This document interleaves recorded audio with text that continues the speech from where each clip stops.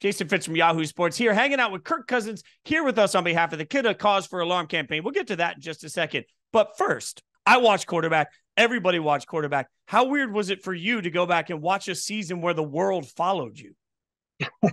Well, it was weird for me to kind of work through the rough drafts because they sent me kind of the initial stuff in like February, March. It obviously ended up releasing in July.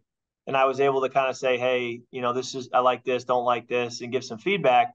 I actually, since it released in July, have not seen it because I watched those rough drafts so many times that I feel like I watched it before America watched it.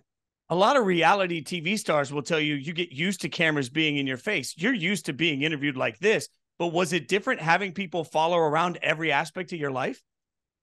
It was a bit of a commitment. I think NFL Films did a really good job. They follow us players all the time to begin with, even without a Netflix documentary. They're around, they're filming games, practices, miking us up. So they know how to get the content they need while not being too intrusive. And I can't say enough about the job they did. Obviously, Peyton Manning's team at Omaha Productions did a great job as well producing it. So it's just good to be surrounded by great people, and I kind of trusted them to do their job, and I let the story kind of tell itself. And we had a great year, and it was fun to be a part of. I'm really glad we did it. Now, you guys had a great year last year, no doubt. This year, off to a little bit of a slow start. You've been in the league so long. How do you sort of manage a slow start on a football season?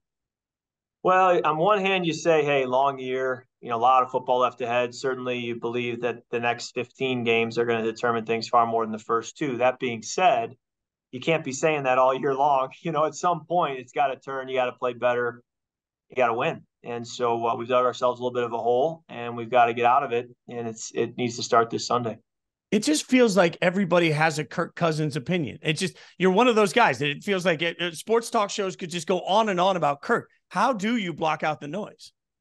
I can just stay pretty insulated. In the football facility, we got the TV set to the tennis channel and the golf channel and the hunting channel, and we're not really seeing the hot takes that are out there. And then when I'm driving home, I'm not listening to sports talk radio. I'm usually calling a family member or listening to music. So I stay pretty insulated, and my 6 and my 4-year-old are young enough that they're not really keeping me updated on the sports world either. So I just kind of keep earmuffs on with my daily life, and I think it helps just stay insulated and focused on the task at hand. How do you find balance during a football season? We watch so much of it during quarterback, but how do you not take it home and manage to find that time with the family? Yeah, so that was the question I was asking myself my first year starting way back in 2014, 15. What does this look like? What's my routine? Now it's just, without even thinking, I know how to kind of plug and play. But certainly you have a balance. I take Tuesdays off, and then you understand what Wednesday, Thursday, and Friday need to look like to be ready for a Sunday game. And we just played on a Thursday, and so you have a bit of a weekend to catch your breath, and so you use that time to do so. So you find your rhythm, your routine, you execute it, and it's been working for me for 8-9 years. I'll keep doing it. Well, I mean, obviously, since you're not listening to the hot takes, everybody's been talking about your division all offseason, right? The Lions look like they're on the up, and there's no Aaron Rodgers. Inside the division, how does it feel this year compared to most years? Well, change in this league is just part of the deal. You kind of expect there to be change every year on your team, on the teams around you, and certainly our division experienced some big change this year with Rodgers leaving. He had been a mainstay, a fixture for so many years in Green Bay, and it is a little unique after having Favre and Rodgers for all those years to see someone else under center for Green Bay. But Detroit certainly as well is just finished the season so strong last year.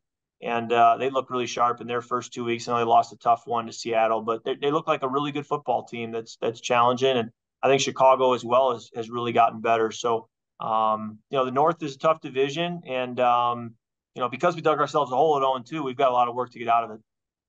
Even with all of the exposure that you've had throughout your whole career, what do people not know still to this point about Kirk Cousins?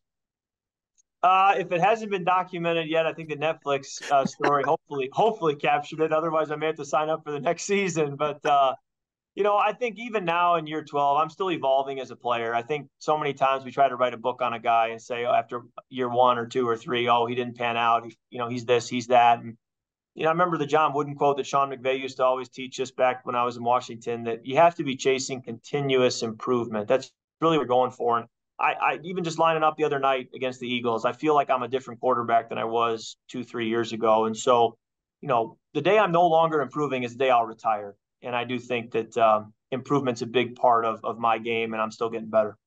That requires so much patience and perspective in the overall journey. What kind of message would you give the young quarterbacks? There's so many of them coming into the league that we expect immediate success from. What would you tell them? Yeah, it's a marathon, not a sprint. There's going to be highs and there's going to be lows. Tough times don't last, but tough people do.